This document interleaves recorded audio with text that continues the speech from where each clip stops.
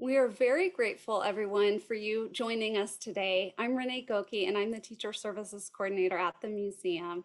I'm a citizen of the Eastern Shawnee Tribe of Oklahoma on my paternal side of my family, and I'm Ukrainian and English on my mother's side. Hako wesila samamo means how are you breathing? And actually, until recently, I sort of thought it was just a general greeting of how you are, but I learned that it means how are you breathing? And I think that for me, personally, this has taken on a new meaning during these times, during COVID, and also during time outside, just thinking about the role that plants and trees have in our every breath. And so that is an important part of recognizing and honoring the role that my plant relatives have in our daily life and in our survival. So thanks for being here, NMAI. In our programs, we start with a land acknowledgement. So we gratefully acknowledge the Native peoples on whose ancestral homelands we gather, such as the Piscataway and Anacostan or Natchitoches people, who are the Indigenous peoples of the Maryland and DC region, as well as many diverse and vibrant Native people who make their homes here today. As I mentioned before, I wish to show respect to the original peoples of these lands and also show gratitude to the land itself. For many Indigenous people, belonging is deeply tied to our ancestral homelands through relationships created over millennia, memories, cultural experiences. In the United States, people are increasingly doing land acknowledgements, which can be spoken or written and are meant to recognize the Indigenous peoples on whose land we stand. These acknowledgements should be motivated by genuine respect for and support of Native peoples, and I believe that's why you're here today. So we hope to go deeper in this session today. These are a first step, and you'll hear me say that more than once, in creating ongoing, collaborative, accountable relationships with Indigenous nations and communities, and we hope to support you in building those relationships and knowing where to turn. Many of you already likely do, and I'm seeing in the chat land acknowledgements, and I think that's wonderful. And some of you may need additional guidance, or you're here maybe to learn about it for the first time. So we've developed a one-page handout that my colleague will put in the chat. So I want to talk a little bit about why we're here today. American history and contemporary life often leave out Native voices and perspectives, rendering Native people invisible or relegated to the past. As evidenced by numerous studies of standards and the museum's own textbook studies, we found, for example, that 87% of the US standards only talk about Native people before 1900, and that's a study from Dr. Sarah Shear. So we often cite her study. This land acknowledgement workshop seeks to work towards social justice through the recognition of Native peoples as the original stewards of this land and as contemporary people today. We hope that these values and knowledge systems can lead us towards more life-affirming practices and relationships that bring balance to the land and water.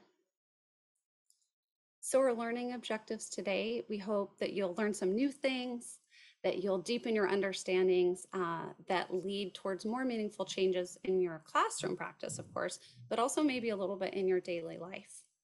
So teachers will consider how to give an intentional and purposeful land acknowledgement in your classroom as a first step towards continual support of Indigenous peoples. Understand the importance of a genuine land acknowledgement for students and Native communities, recognizing that true support of Native people depends on action. And finally, we're going to introduce you to the Essential Understandings Framework and some key concepts that may help you in your own effort to enact a land acknowledgement and frame your teaching in the classroom. So what is a land acknowledgement? Well, today land acknowledgements are used by Native peoples and non-Native peoples to recognize the original stewards of the lands that we live on. They're used mostly in the American continent, in Canada and the United States, and also in Australia and New Zealand. They can be written or spoken and are stated at the beginning of important events. They provide an opportunity for people of any ancestry to gather together to recognize the rich history and culture of the lands, Native nations, and the home we share. I'd like to ask you to take to just take a moment to reflect on what brought you here today. So this is not something you necessarily have to put in the chat. It's just a quick self-reflection. Think about kind of your intention for coming today and what brought you here. I believe that land acknowledgements can begin by telling a more complete truth of the colonial history of the land that we're on and waking us up to realize that we are mostly uninvited guests on this land. Colonialism, government policies such as broken treaties, and settlers took land that belonged to the indigenous peoples of the Americas. These histories are still visible today when you look for them, and in so many cases, policies and broken treaties have kept indigenous people from stewarding their ancestral lands or barely having access to any lands at all. Land acknowledgements can be your first step to acknowledging this history and recognizing that you have a role that can help correct historical injustices of the past and make the effort to understand that a more honest history needs to include Native perspectives. So why do we practice them? Well, land acknowledgements can be used as a moment for people to come together, as I mentioned. And while everyone is encouraged to participate in the honoring of a land's history, it can be particularly significant for Native people, especially kids, to hear their tribe's name and heritage acknowledged by others. When I showed the first screen of the land acknowledgement, I placed a picture of my own children in that screen because essentially a lot of Native kids in our region, I live in the DC metro area, are essentially invisible in the classroom. There's just not a lot of Native kids, but they are there. So that can be really powerful for them to hear and be recognized. Native people developed alongside their homelands for thousands of years, learning how to become stewards of the land and by building spiritual connections with the environment. A culture's customs, food practices, burial grounds, sacred sites, art traditions, and so forth is tied to the land, including, very importantly, language. A respectful recognition of that relationship can be powerful for all of us, really, to hear. In an educational setting where you work and where new ideas are fostered, teachers giving land acknowledgements can be a powerful way for Native American kids to feel seen and recognized as the original peoples. There's also the support side of this. So support can play a role towards developing an awareness of a relationship that you can build with Native people themselves. So you might start with your students doing research into their own school or town. And I want to mention now that it's okay if you as you dig into the research, you generate more questions and you build curiosity with your class, because some of this can be a little bit messy, right? History, and we'll talk about it more. It can be messy. So maybe some of you are here to, look for more straightforward answers, but kids can really have a role in uncovering what might seem like hidden history around them. Further, there's ideas that you could establish a Native American advisory group in your school, bring in Native presenters to speak about Native topics, or use the lessons and resources on Native Knowledge 360, where there's a lot of quotes and videos, and you could stream those voices in that way.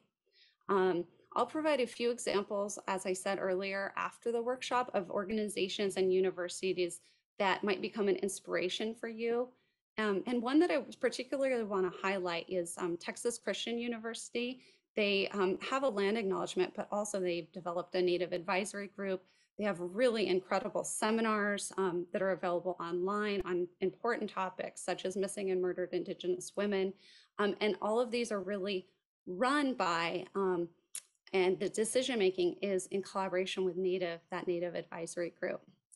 As a K-12 teacher, you may decide to attend one of their online talks as well. And there's many people doing great work on this, on land acknowledgements and other important topics. So land acknowledgements are not new to Native people. Native nations from throughout the Americas have for centuries practiced different ways of acknowledging the host or the people who live on the land.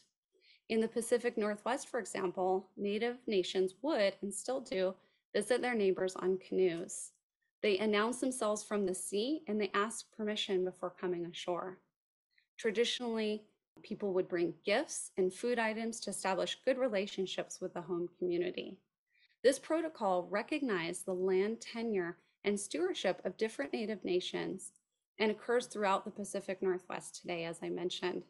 This centuries-old practice of respect is echoed differently throughout many Native nations. Well, I have an example, and it's maybe a different way of looking at things, but I've heard of different examples from around the world, but I have one here in the Americas. So here we see a historical photo, and sorry that I don't have a contemporary one, because certainly grass dances still occur today, but this is a photograph from our collection from 1909 of the Bigani or Blackfoot people. And Blackfoot people are from Canada, and Blackfeet people are from the United States. So I still have some curiosity and some questions about this photograph and the flag and things like that. But I was told by a friend who does grass dance that traditionally this dance was used to sort of ready the land and push and dance the grass down in order to get people ready to come together in a meaningful gathering. I've seen a few other examples around the world, including Native Hawaiians when they had the hokulea, which was the very traditional Polynesian voyaging vessel that went around the world. It was sharing a message of malama honua, or caring for the earth. And the voyagers would always oli or chant before they arrived. And then also people would welcome them in, and they worked with Indigenous peoples when they came ashore. So there are many examples around the world. Only in the last few years have land acknowledgements been really broadly applied, though, by non-Native organizations. So theaters have reached out, many schools, and even yoga studios across the United States. And so that's kind of where this workshop came from. It's just so many requests. These public statements are increasingly common, and they're meant to communicate solidarity with the injustice endured by Indigenous peoples.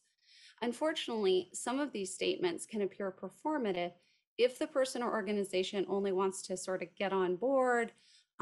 We say sometimes check the box and recite these statements without an understanding of their significance.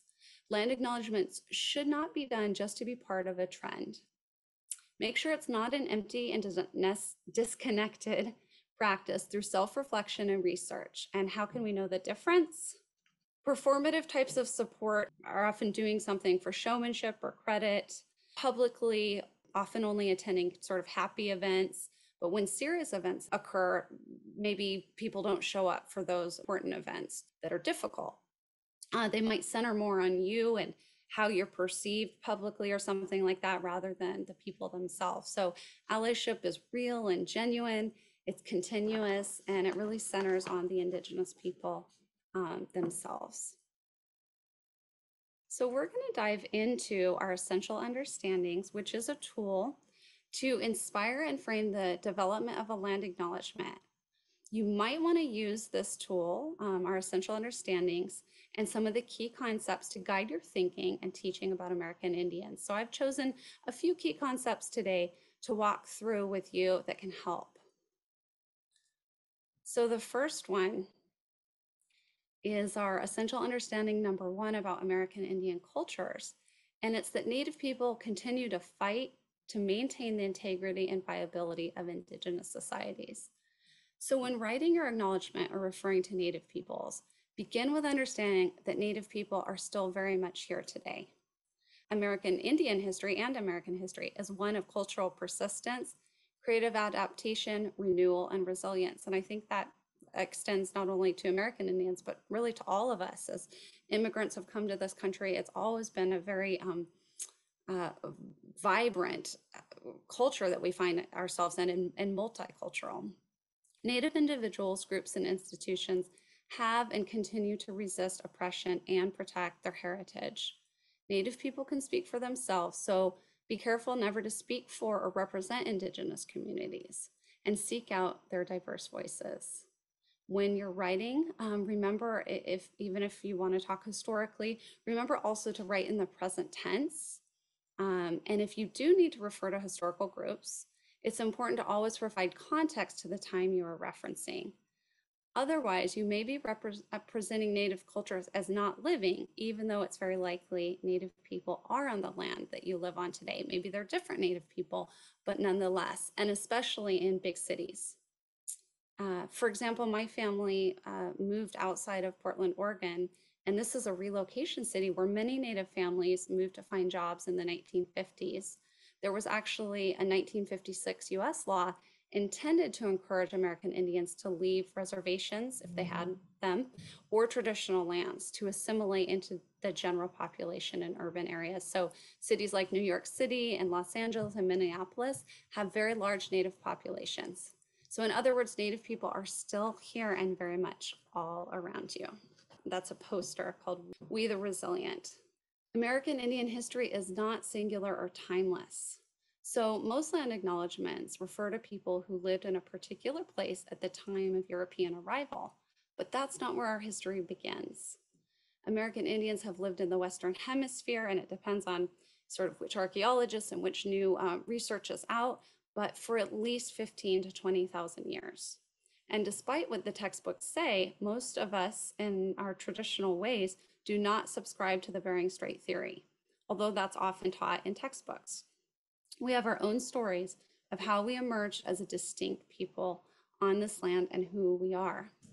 As you dig into local history, work towards putting specific groups of people in a time period and know that the history is complicated and became more so with the influx of thousands of people and new governments who sought native lands and forced changes upon our diverse people. History is messy, and it's okay to generate more questions and leave some unanswered with your students as you embark on understanding more and thinking like historians.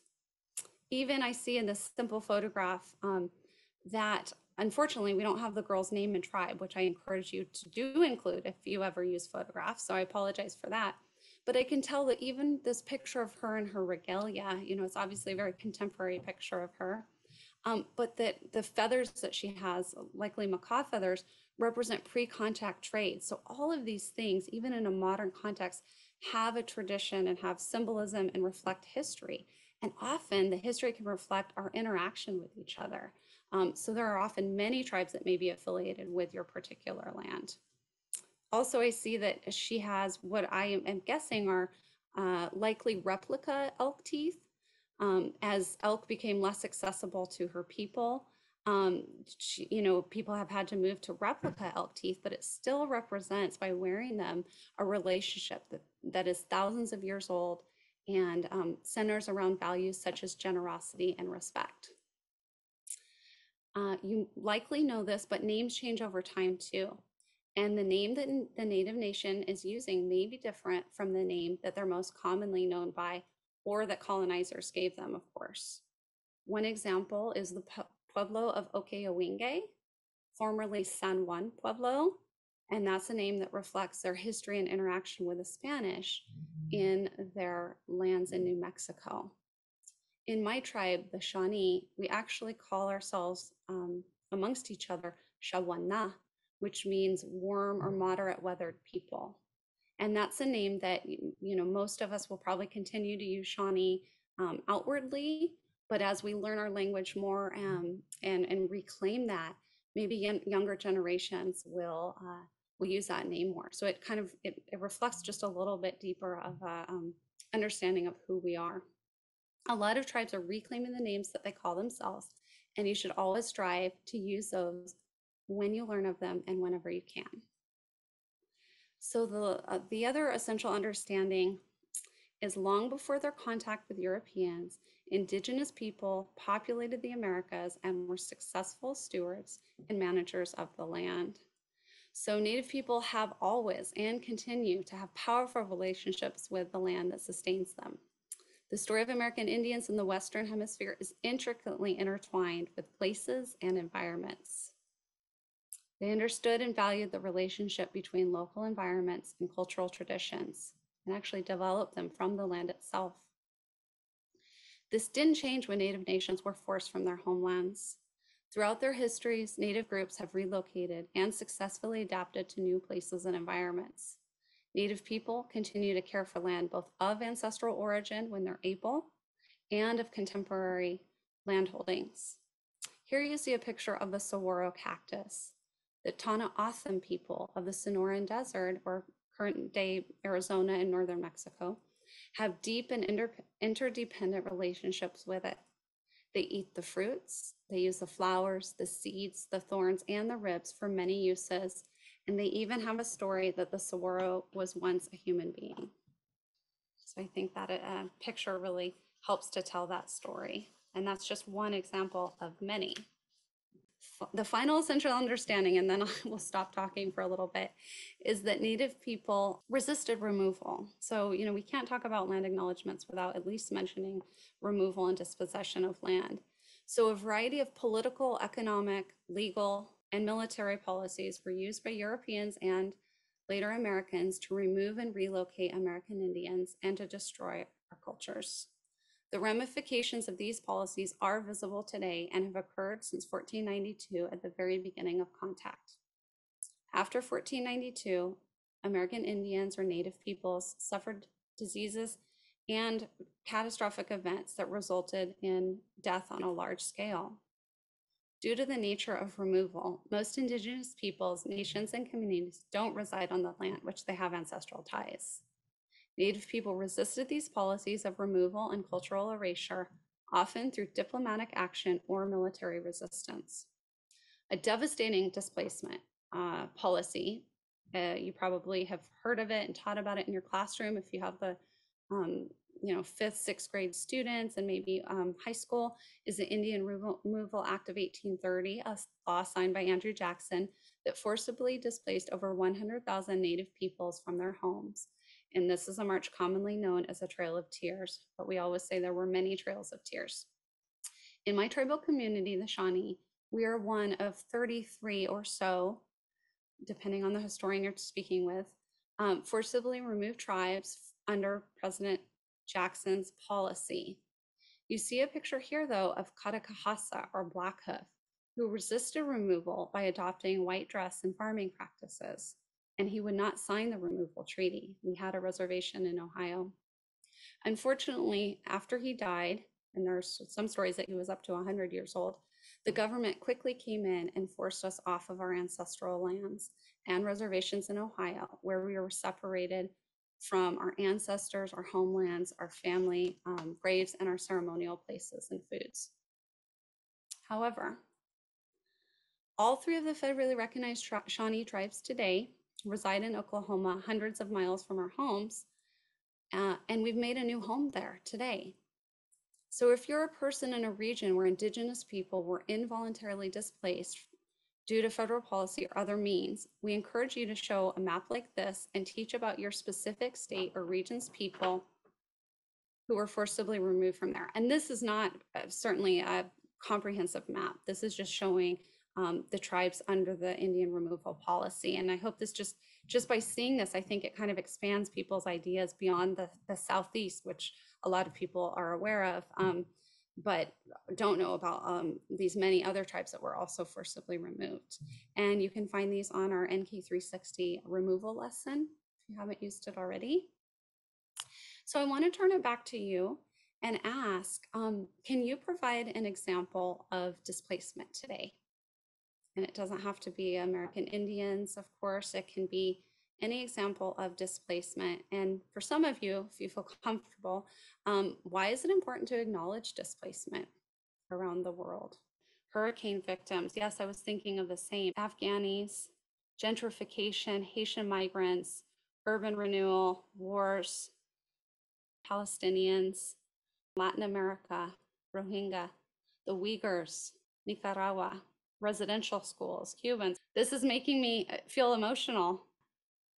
And this is human history, right? People have always migrated, sometimes by force, sometimes by choice. So people are being impacted by forced migration and displacement today. As many of you mentioned, South Africans, apartheid, yes. Eastern Ukraine, the Holocaust. I feel like it's powerful just to say these. So historically and contemporarily, people have been forcibly removed or displaced due to sometimes it's necessity to survive, And other times it's been people of power who have, forced people out or provided conditions that are unlivable. I think it's important to acknowledge displacement and recognize the actions taken against our fellow human beings that will help to allow us to develop into more thoughtful and empathetic human beings. So this is powerful. I haven't never given this workshop, so and it's painful. I mean, when you actually think about these things and really come to terms with that, we often, most of us, including my family, are on these lands that were often taken by force, right? And so that's an important, a really important place to start in your own personal journey, I think.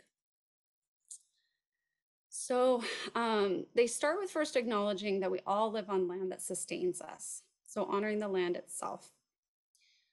Second, you need to know who to acknowledge. And as I mentioned in the essential understandings, it's not always totally straightforward. So there is a good place to start, though. I want to give some solutions. So I recommend the site nativeland.ca.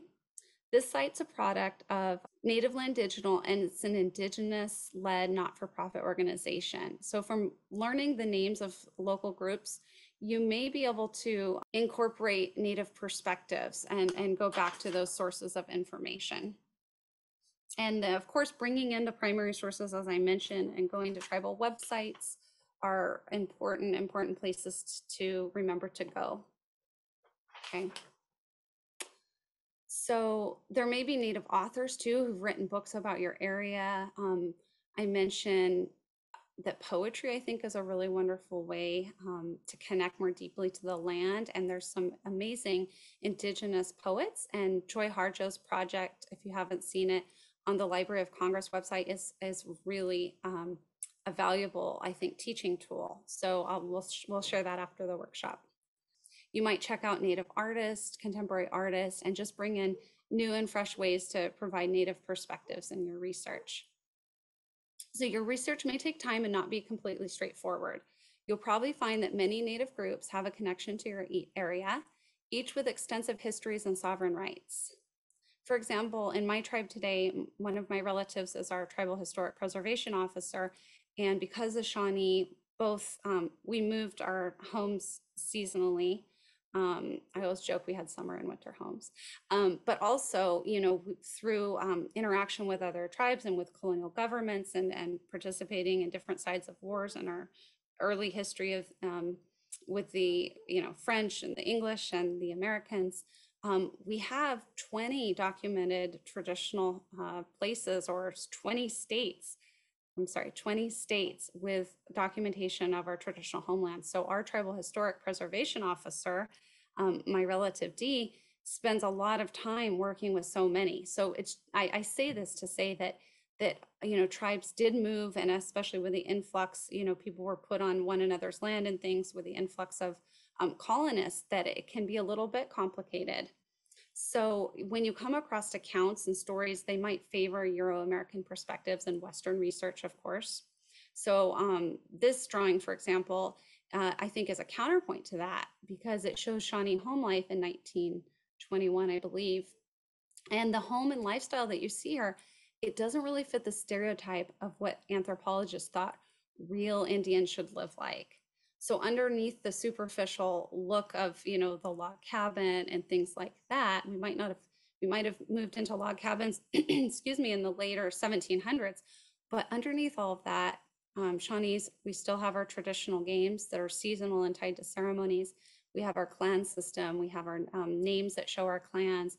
We still have many of our songs and dances and ceremonies. And we're really proud of the fact that we've been able to maintain these things, even though maybe on the outside, superficially, we might not look Native American or live in teepees or anything like that, which we never did.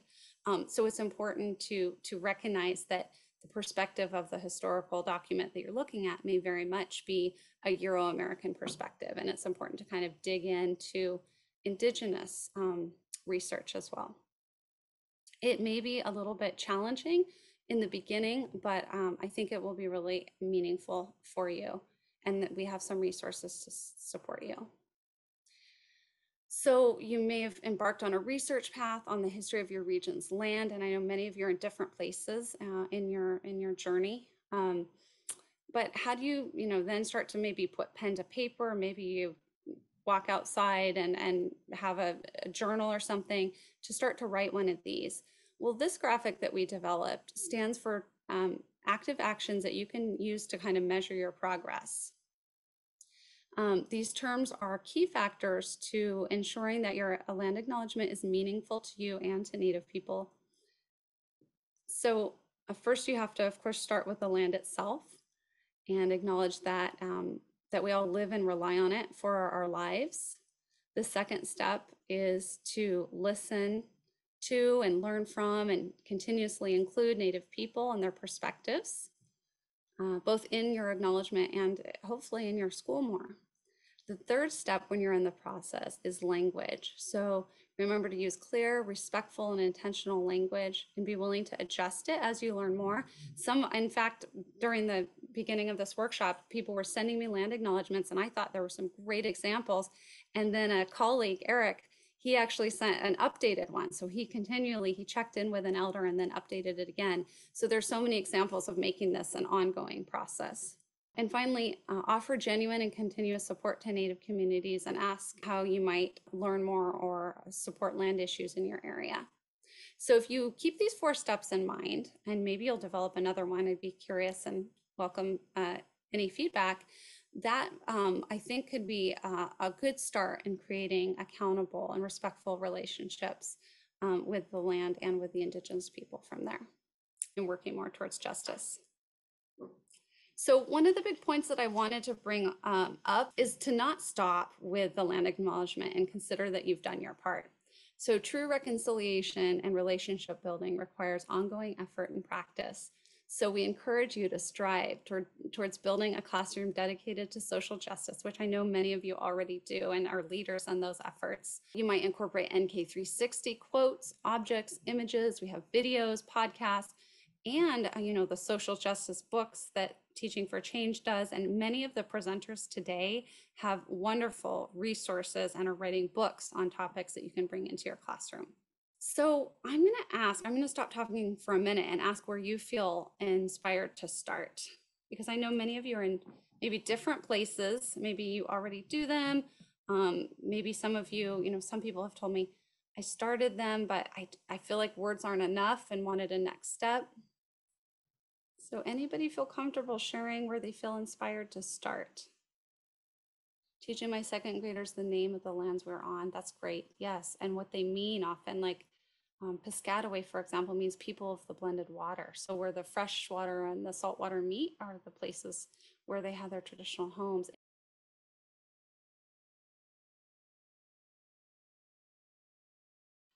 Teaching pre-service teachers. Learn about displacement.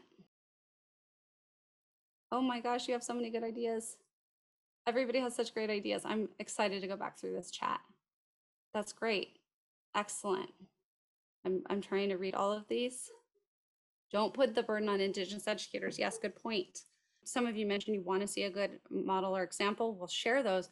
But really, what I've come to realize, and I think, is that it really takes a certain amount of personal reflection and, a walk or time, on the land yourself is my view. But, you want it to be authentic to you. So some of you may say, I'd rather be more oriented towards just social justice and bringing Native voices in, and I don't feel comfortable with reciting a land acknowledgement. That's okay. I mean, that's part of being authentic. And so this is an exploration of your interaction with the land around you. It may be a work in progress. I think it always is. We always are as teachers. Your statement might simply be, I recognize that I'm on Indigenous land and will make an effort to learn more, which some of you said. I think that's a really great start, a very important step. So be sure to make room for discomfort depending on where you are in the process. It may be challenging and uncomfortable for you because these are actually seemingly simple ideas, but they're not simple. And it's in some ways crazy that this is considered like a radical act, right? To name the people that are from there, to acknowledge this history. But I think that we can get a lot from everybody here on ideas. Thank you. So I have, one that I'd be happy to share, personal one that I'd be happy to share later. It's just one example. It's very personal, but it really came from, and I've seen other examples of really acknowledging the native plants that are from here, the particular waters, the Nipi, all the creeks here, and even, some of the dirtier areas too, right? I'm in an urban area. All of this, it looked different. And now it might be covered in streets and drain pipes and other things, but there is still presence of these things, and we can have a role in helping them. And one of the ways that I do this is by planting native plants. So I give them out to neighbors and support native pollinators. And I really have been involved lately with Homegrown National Park and creating butterfly ways, and just doing a lot to turn what would be a lawn area or others, and kind of organizing, supporting other people in their efforts to have native plants in their area. So these are fantastic. I really appreciate all of your ideas. Thank you. There's just a picture of some of the plants and things I've been growing, indigenous foods, right in my front yard. So this is sort of like the first question. I'm seeing all of your ideas here. That's great. But what is one action that you might take today? I mean, it's a beautiful day here, and I'm in my basement, but I'm looking forward to going outside, and I wonder if anybody feels like there's something small. I mean, you're here, so that's a great step, and that is fantastic, and we really appreciate you being here. Is there another idea that anybody might want to share of like one thing that they might do today? And maybe it's, read a book, or I have an idea here I could share maybe. This was shared by Bert Correa, who works on our education staff. You saw Bert. And I thought this was really nice. So maybe you'll go outside and take a photo by your home or wherever you're kind of zooming in from today. You could add a caption with details about the Indigenous peoples. Okay, it might take a little research, or maybe this will be in another day or two. We're going to see how this goes. So you can add the NK360 LA tag to it, LA for land acknowledgement for short. So this is one way that, you might start, and you can see Bert's example here. It's the ceremonial center in Taino territory, because he's Taino and from Puerto Rico. So his lands are there, his traditional lands. So I want to thank Bert for sharing that example. I wanted to acknowledge just a couple other ideas, because I don't pretend that the museum is we're not the only people doing this work. There's a lot of other people that are doing great work around this, and I encourage you to seek out their voices and perspectives. So there's some great workshops that are even upcoming. So explore more. And I heard in the chat, I wanted to recognize this point that somebody made, that yes, I know many of you may want to bring Native presenters into your classroom. I think that's great, but remember that we might also, what is our role in supporting Indigenous peoples by lifting kind of the burden of education off of their shoulders? So, continue to read, continue to talk to people, and go to different websites like, I'd be remiss if I didn't mention the Land Back movement. There's a really great website we can share where they're pursuing, a more active environmental and social justice movement to actually return land back to Native people. You can read about their recent Land Back campaign that launched on Indigenous Peoples Day last year in 2020 that seeks to dismantle systems of oppression. So they're really seeking to coordinate efforts to put public lands back into Indigenous hands.